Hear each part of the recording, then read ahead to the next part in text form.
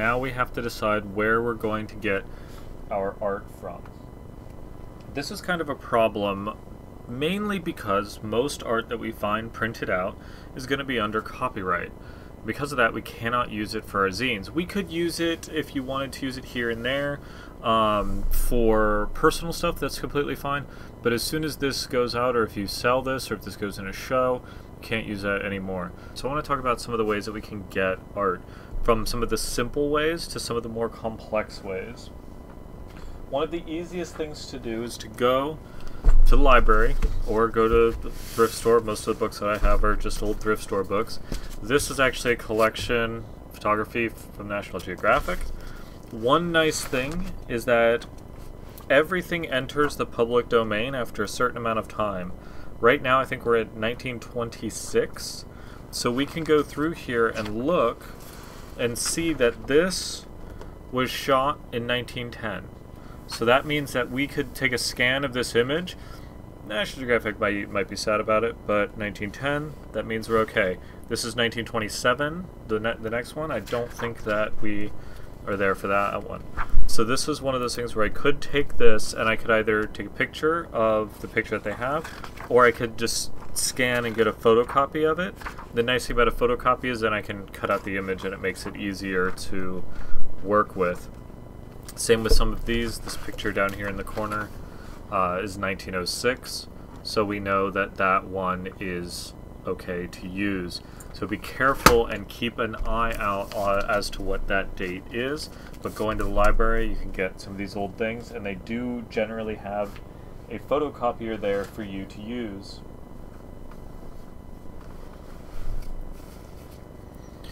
Even older books. This is from, what are you from? You are from,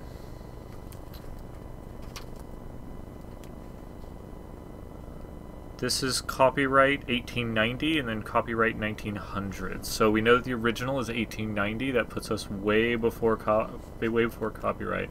So we have this really neat art that we could use for whatever our zine's about. We have this really interesting text. We could go through this. This, unfortunately, is pretty much just a thing of tables, so it's not really super useful for our purposes.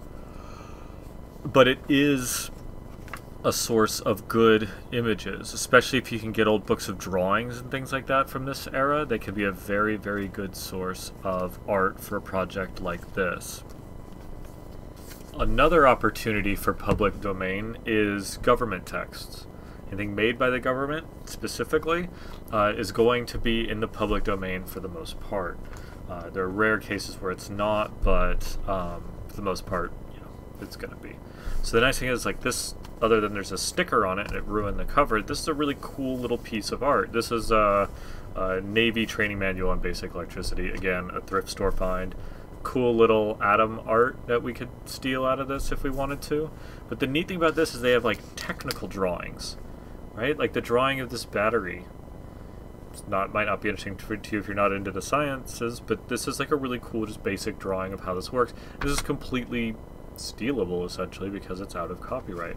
Also, this art, this chapter 2, I absolutely love this. This is so fantastic, mid-century, with the 2 and that. So that might be something that if I want chapter numbers, well, I could just steal them out of this book, because this book has like 20 chapters, so I would have enough to do whatever I'm working on. Of course, in a zine, you don't really have chapters.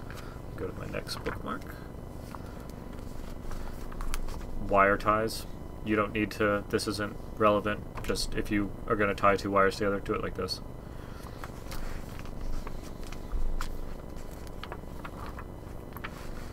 This, just a really cool little piece of art, and this is something that I was thinking about if you were going to do a zine about like conspiracy stuff or like ghosts. You could take a complex technical drawing like this one and then scan it, right?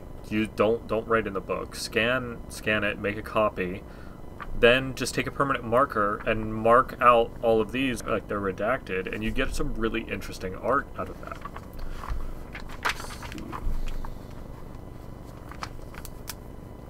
Same with this. What, just like a cool little piece of what looks like science fiction-y art. and just available for use right out of this book. Also, one thing with older books, sometimes older books will have texture, so you can think about what that texture might be used for. One thing I would suggest against is do not use the texture out of clothing or the patterning out of cloth, because all of that is copywritten. There are options like this that are simply just sources of art. This is just a collection of geometric patterns. Might be a good option.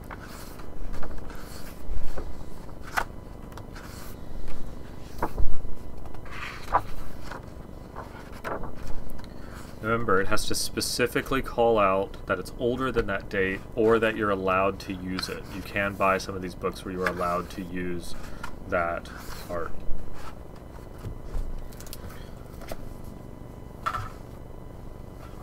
Another option, this is a book, and it's going to have so these photographs, the weird thing is that this book is a copyright of the museum that made it. But these photographs are not. These photographs are originals. So you can use those photographs. Like, these are modern photographs. I couldn't use any of those. But the old drawings, I could use those. An old photograph, I could use that. I'd want to make sure that that is not like 1950s. I'd want to make sure that that is from the time. Because again, any of the government stuff you can use. So that makes it a little bit easier.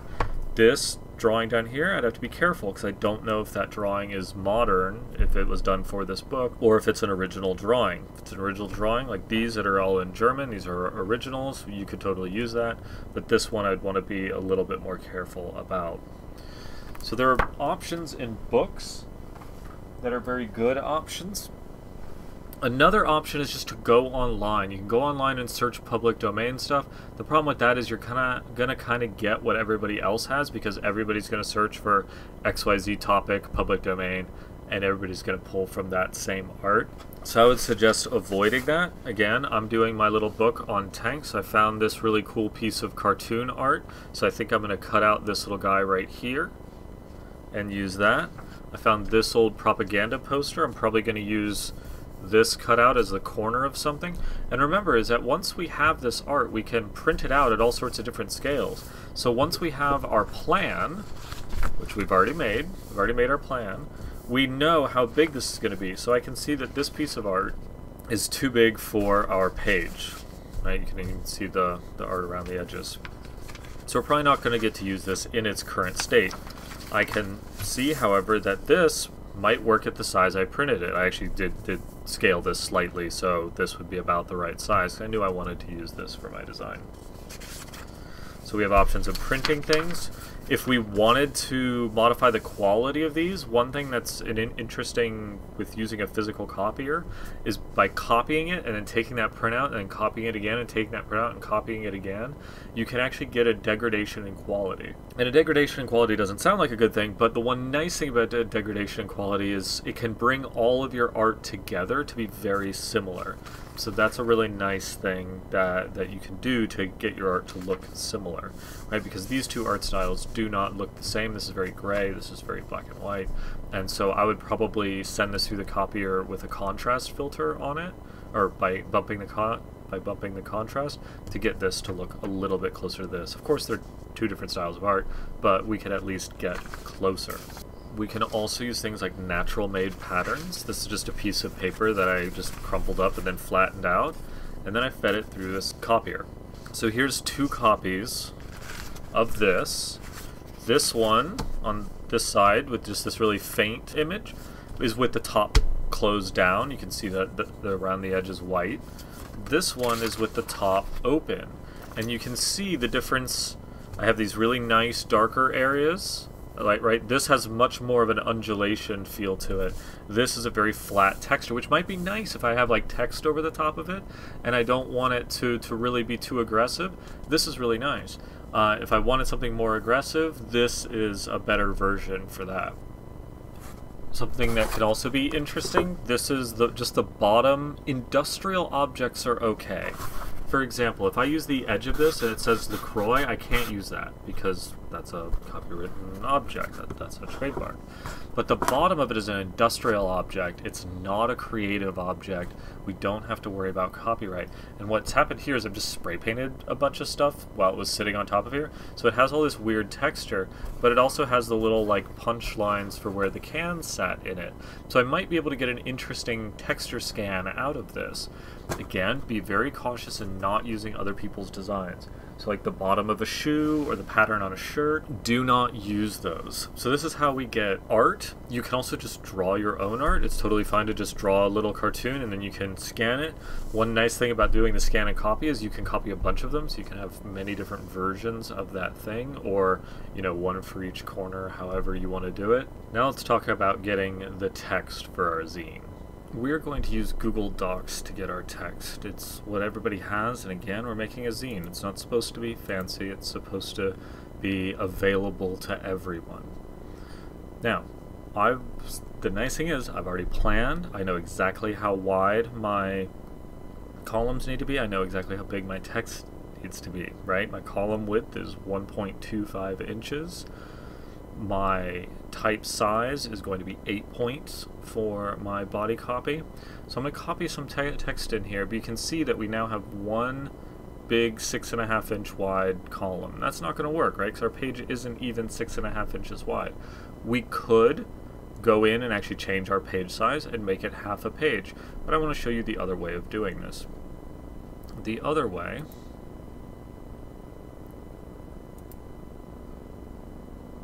here, you can see that we have 1 3/4 inches here. So what we want to go up is not get the right indent, but get it where it says column. Oh, you guys can't see the tooltip there.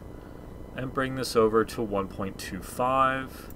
That gives us 1.25 here, another one here, another one here. This wastes some paper? Oh, yeah, it definitely does. But we're going to do our best. Now I'm going to copy some text into this. This is a page. Again, these are rules for a tabletop game. And I'm going to copy and paste these in. Oh, we have a lot of text. And I can see that when I was writing this, it looks like I was using 10-point type. So let's go ahead and reset this. I'm just going to do this standard. I'm not going to bother with text styles.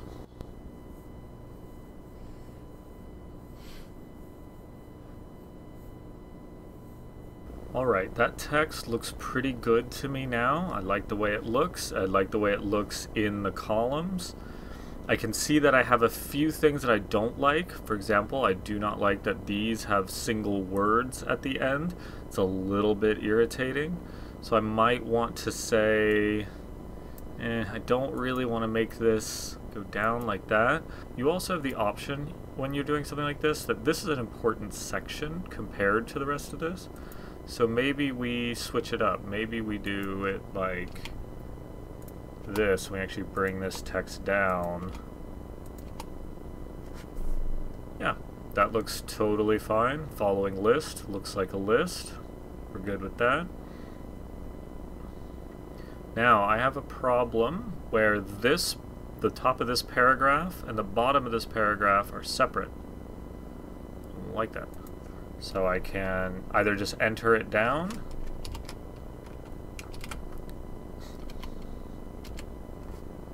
you can insert a column break, and the column break will take you just to the next column and not the next page.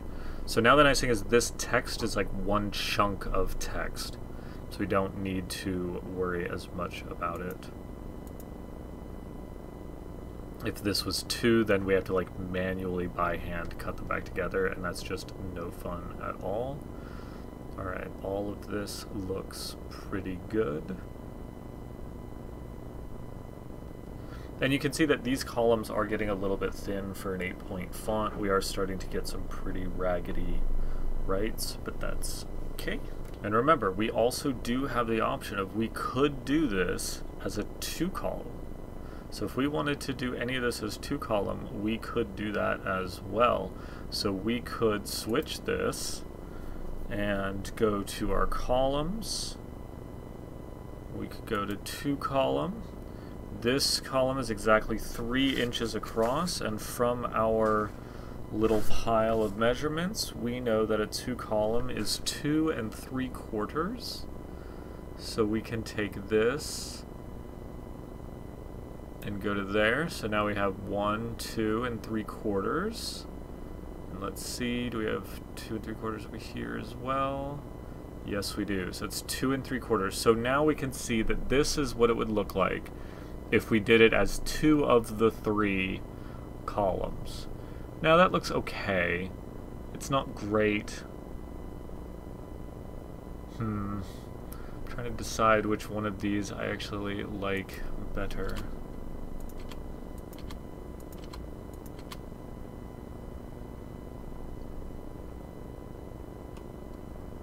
And now we could remove our column break now, so we can, you know, not waste a bunch of paper. And then we need to add a column break here because we want this list to all be one big box of text. I think that's okay. I think we do waste a little bit of space. So let me undo those things. And now we can see, does this, so we know, zoom out a little. We know that all of this I kind of want in one column, and because this is a different heading, right? So I know that this all wants to be in one column, and I know that this probably wants to be in one column. So we can actually check over here. This starts at 0 at the top here, and we are 1, 2, 3, 4, 5 inches. We can tell we're less than 5 inches. And we know that we have a vertical section of the 8.5 minus the 3/4 at the bottom minus the 1/2 inch at the top, giving us 7 1/4. So we're fine. We can actually fit this completely okay. It looks like this next thing, we can also fit that just fine. And then this one starts at 2 and goes to not 9. So we know that we're okay for that. So these will each fit in their own columns. So this starts at 2 and goes to 9, that'll fit in a column. This action order one will fit in a column, and this one will fit in a column. If I don't want to cut the individual, like I would be fine with cutting these individually and repasting them because it might end up looking cool. But if I didn't want to do that, all I need to do to fix that is again, right click, insert a column break, and that gives me the column break I need. Oh, except I have a column break here now. Get rid of that column break. So now let's add a column break back here. So now each one of these is one thing that I could cut out and just paste up exactly as I wanted. Is this wasteful? Oh yes it is, right? We're wasting all this paper, we're going to print this out and then scan it back in, and it's going to be crazy. But it looks pretty cool, so yeah. I could also see if I wanted to try it in a different font before we continue. Droid Sans is fine, but it's relatively uninteresting.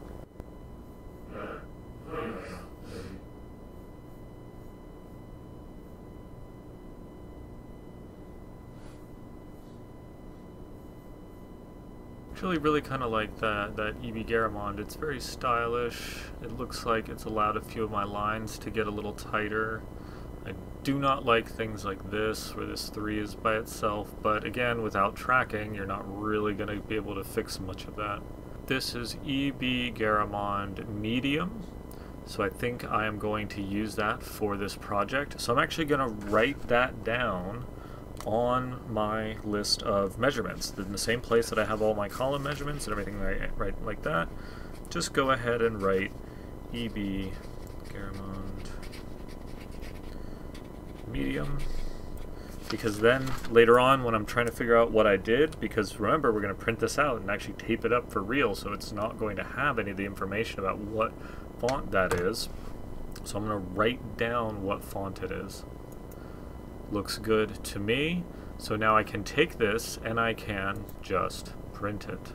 Now I want to do a headline. I want to do the front page text. So I'm going to get rid of all this, go back to a more normal format.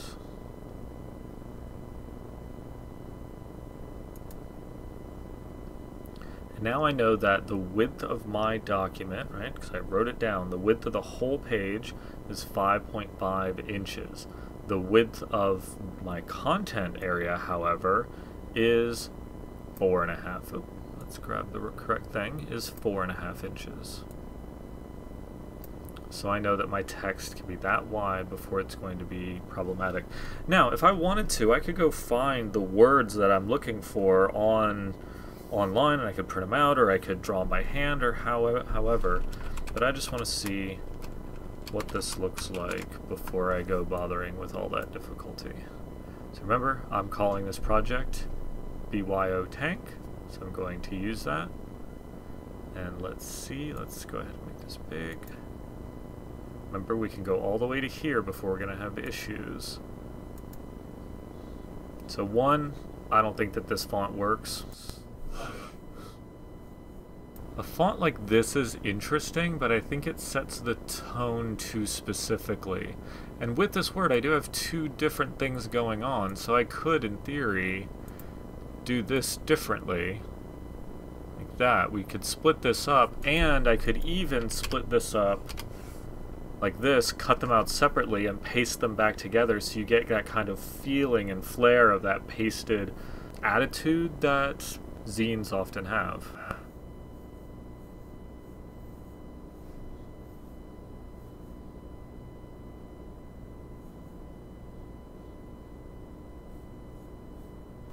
So I actually really don't like any of these font options, and I'm not going to go look for others because I don't feel like it. Fills our content size, we can see that. And when you're doing big type like this, you also have the option of graying it out. You could, instead of it being completely black, go with a lighter thing like that. You could also do inverted like this, and then because I don't just want to print out this one piece of paper, just have this one word, right? I want to be able to put the rest of the content in there that I'm going to have on that page. So I know that I'm going to want my name on there, and then let me look through my original text document. That's one thing, is you kind of need to have your text already put together before you even start this. This is just making it pretty and putting it together.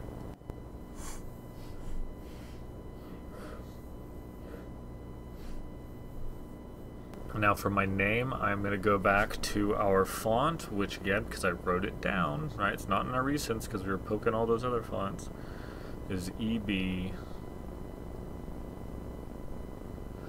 Garamond. And I think I'm going to go with a bold, and I think I'm going to take the bold off of this. Then we're going to need to figure that BYO section. We're going to need to decide what we want to do there. This funny little cat image. Again, I don't want it that big. I think this is going to be one of those things I want to like put maybe the corner of the image. So I'm going to go ahead and scale this down. That's a nice thing. I can just do that, and I can make myself a bunch of these, so if I need them, I'll have them. So that's going to give me two different sizes of that image. And now I'm simply going to print this. So we're done with this document. Now we can go back to the table and put this together. Now I have printed out body copy text. I have my printed out what will hopefully make up some of my cover, and that will be combined with some of this art, so hopefully these two things will go together very nicely. I have my little black cats that I think I'm going to use throughout the book, just because it's such a bizarre little symbol. Some more art, and then I have textures. I have the textures that we scanned earlier, so I might end up using those, I might not. It's entirely up to what looks good in the moment. So in the next video, we will go through putting together both the cover page and then one interior page.